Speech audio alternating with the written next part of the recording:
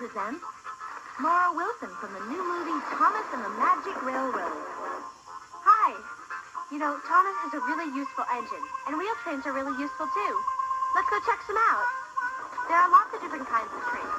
Steam engines, like Thomas, bring coal or wood to make steam, and steam makes them go. Wow, talk about letting off steam. All that steam has gone to your funnel. Diesel-electric trains, like this one, pull freight trains that carry all kinds of things, like logs, cars, even animals. Passenger trains carry people and baggage.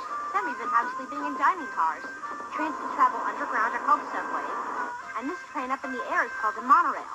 Imagine looking down on a giraffe. I'll save a seat for you.